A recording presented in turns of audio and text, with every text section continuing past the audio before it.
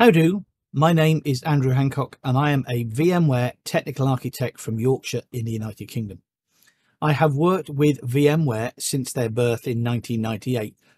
So that's been a quarter of a century now. I've been working with the VMware product catalogue. Some of my close friends say if you cut Andy in half, it reads VMware like a stick of rock from Blackpool Pleasure Beach. I have now written over 130 articles and recorded over 30 hours of VMware vSphere 7 and 8 videos for Experts Exchange, and received 40 Expert Exchange awards over the last 11 years working with the Expert Exchange community. I am currently the overall #1 point earner in the Hall of Fame. I am honoured to have been accepted into the VMware vExpert program since 2011, and I'm currently a VMware vExpert Pro for the last 4 years. Welcome back to another Hancock's VMware half hour.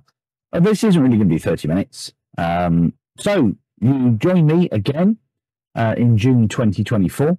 A lot's happened since I've been away from doing the latest releases of videos for Experts Exchange. Finally, Broadcom has merged, taken over VMware. I'm sure you are aware. And I'm sure, like us, you are finding it a challenge at present with renewal of licensing, different support site, different web pages, etc. For me, being involved with VMware for over, I don't know, it feels like forever, since about 1998. How many years is that? 26, 27, 28, I don't know. But for me, it's a big change. It's a big challenge. So we just have to take that on board and move forward with it. But anyway, so a couple of plugs for the VMware vExpert program by Broadcom this evening. The second half of the vExpert 2024 second applications are now due. So if you go to vexpert.vmware.com, you can apply for vExpert. You can also join our Discord channel and you can chat to vExpert and vExpert Pros, and we can actually basically help you to fill out your application to become a vExpert. So apply now.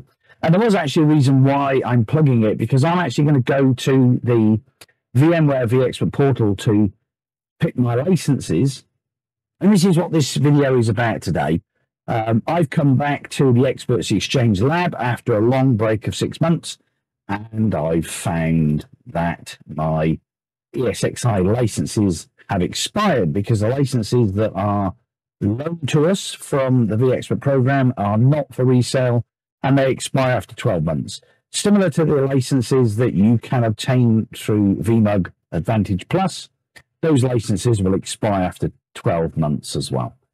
So just a very quick video showing you how we can delete the existing licenses, add a new license, and get our lab back up and running, because without a license, we can't power on any of the existing virtual machines.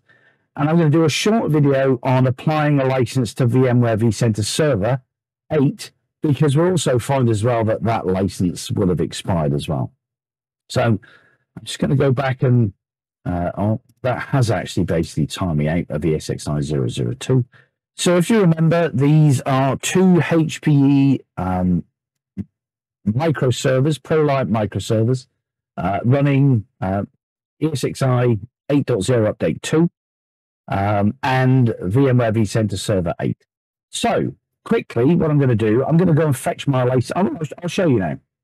So if we select Manage and we select Licensing, and I don't have any problem at all in actually basically disclosing this license key that's already there, because it expired on Wednesday, April 10th, 2024. So it's of no use to anybody whatsoever.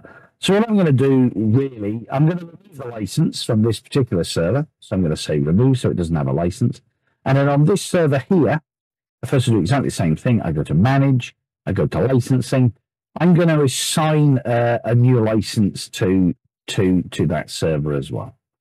So I'm just going to pause this, and I'm going to go to my vExpert application panel, and I'm going to set licenses, but I'm going to pause this so you don't see all the licenses that I have available. That wouldn't be very good. Back. And that refresh is actually basically caused by the, if you watch these videos before, you'll know that when I pause and unpause, some strange reason it's sort of a weird refresh. Okay, so I'm now going to just click assign license. I'm going to click in the box, check license, and assign license, and we will see that I'm just going to big X that there, and I'm just going to refresh. So now we've actually basically got 2 licenses, which will allow me quite happily now to power on our VMware vCenter Server 8, and that's actually now powering up quite happily.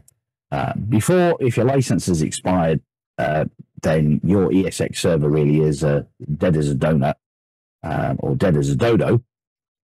You will not be able to power up any virtual machines. So there we go, quickie there, 5 minutes.